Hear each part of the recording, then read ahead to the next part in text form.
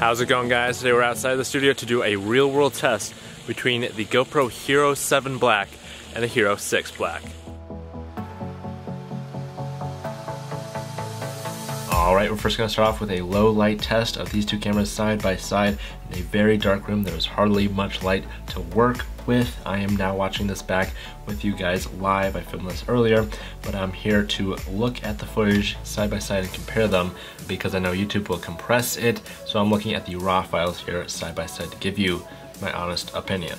So in the low light situation, I'm going to no doubt give it to the Hero 7 because you can actually kind of make out what's going on in the picture. It does look to have a little bit more grain, so the ISO is getting pushed a little bit higher, but I think that's a good thing because you are able to see what's going on, whereas with the previous generation GoPro, it's almost impossible to see what's going on. This is at 1080p 60 FPS for both cameras.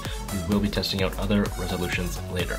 So now if we take the cameras outside, it is a beautiful evening. We got golden hour going on here, and if we compare now with quality light outside, I'm gonna say there is very little difference. I think the colors do look a little bit better on the Hero 7. That's kind of just my personal opinion here, but it is very similar. One of the biggest things you'll notice is the hyper smooth stabilization that the Hero 7 has. You can turn that off, but in this test I left it on because that's an awesome feature.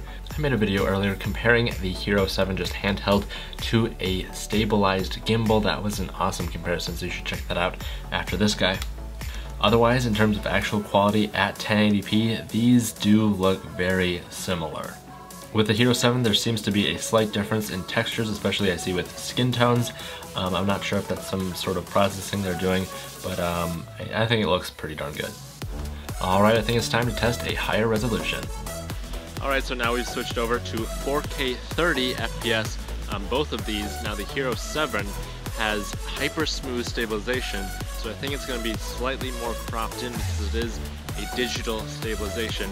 So if I move the camera up and down, hopefully the hyper smooth stabilization will look a little smoother than the Hero 6. Now this is the test of the built-in audio on the Hero 7 Black. Now we're going to switch over to the Hero 6. This is a built-in audio test. I'm speaking at the same level. Hero 7, this is what this audio sounds like, feels straight. We're in good conditions, there's no wind out here. Now for Hero 6, this is basically ideal conditions for the audio. Alright, now we're going to test out the slow-mo features. The Hero 7 Black can do 240 FPS at 1080p, whereas the 6 can only do that at 720p, and it also is narrow. It's like cropped in a ton. And looking back the footage, you really can't even compare these. There's just no comparison here. Definitely giving it to the Hero 7 Black.